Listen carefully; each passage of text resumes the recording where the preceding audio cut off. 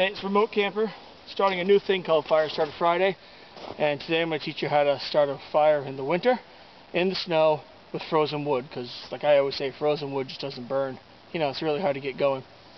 So my favorite way, the easiest way, is with my detonator here.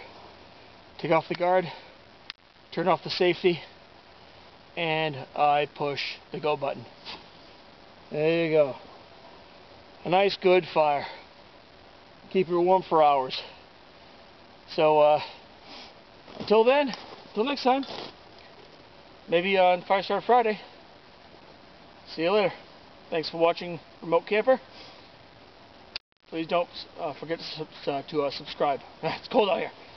And got coyotes howling in the distance. I got my Glock here, just in case. Have a good night.